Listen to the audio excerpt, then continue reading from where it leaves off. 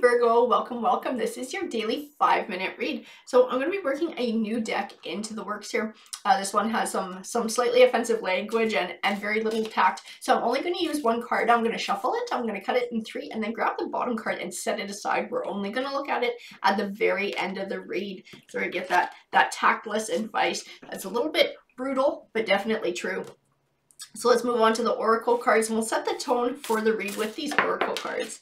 The universe is eager to get going. We have Call of the Muse. Call of the Muse represents sort of finding your passion for life or finding a passion in life.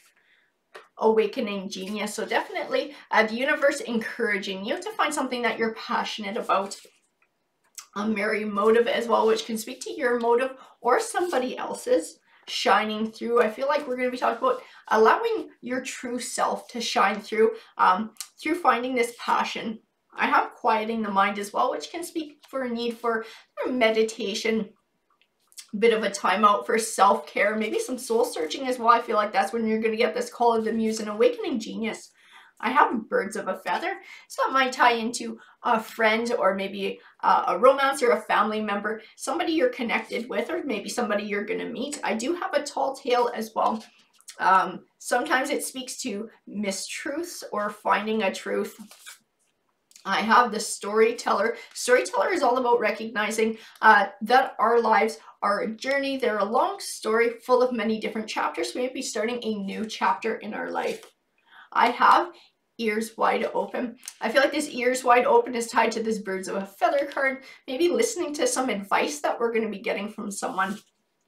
And roots of abundance, so setting down a solid foundation for abundance. I feel like this passion, this drive, discovering what it is, this is going to help you to set down a solid foundation for a new chapter of your life. I have the Knight of Cups, which represents an emotional victory. And I feel like it's going to come from letting go of something from the past, because I do have the Five of Cups. The Five of Cups is a warning not to be stuck in negative emotions or thoughts so much so that you have trouble finding clarity. I feel like it's going to come, I have this Queen of Wands. The Queen of Wands represents sort of a passion, a drive, and an ambition. I feel like you're not going to be able to find that unless you can let go of this Five of Cups. This is where you're going to be able to find your opportunity by letting go of those emotions. The Judgment card, she's all about karma. So getting back what you put out into the world. So putting out a more positive vibe, I feel like it's going to help you to find these positive opportunities coming your way. The Sun card represents positive things manifesting for you in your life. It's a good omen card. I feel like it's tying into this Knight of Cups and this Judgment card. This is some sort of karmic reward for letting go of the past, moving in a more positive way in your life. I do have the Devil card here. Devil card speaks to a destructive force in your life. I feel like this is something that you're moving on from. I feel like this is an old chapter. This is something that you need to let go of to be able to move forward. This is tied into that tall tale. Maybe some kind of a lie or a mistruth, but something that had a destructive force in your life. I have the Chariot card, which represents a positive movement forward. So it's all about perseverance and keep plugging ahead even when things are tough. The Six of Swords represents triumph over obstacles. So I see you moving towards success here. I do have the King of Wands as well, but I still feel your energy in the King of Wands. I feel like finding your passion and your drive is going to be a big part of this. And I feel like this is also tied into this Birds of a Feather card, but I don't know if this is romance. This might be a good friend. This might be a good friend. It might be a family member, somebody who maybe shares your passion, which is why I was thinking a good friend. I feel like this is going to help you. This muse, this awakening genius, this passion is going to help you to move forward. And I feel like it is tied into somebody else as well, sharing that passion with you. The Death card represents transition. So closing the door on one chapter of your life and beginning a new one. I feel like part of this new chapter is also career. So I have this Queen of Pentacles and I feel like she's speaking to you to wealth and success. And I feel like you're going to be able to get it from finding your passion as well. The Emperor card represents success. He is the epitome of it.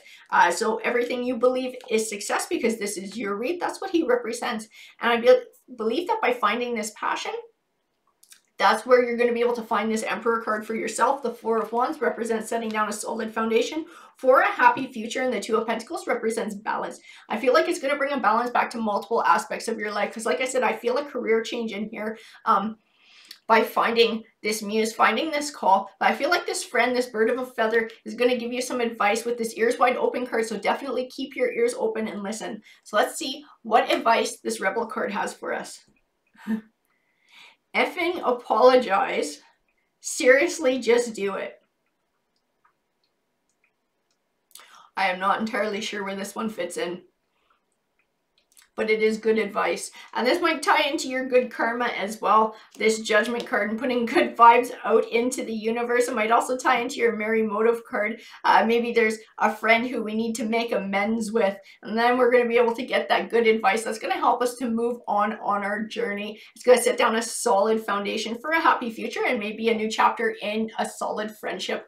Alrighty guys, that's what the card said to me. I hope that you enjoyed the read. Please feel free to comment. I do love hearing from you guys. And remember, if you want to participate in the free read giveaway at the end of each week, all you have to do is be a subscriber and then just leave a comment in one of my videos saying that you're interested, and I will throw your name into the pot. Alrighty guys, take care.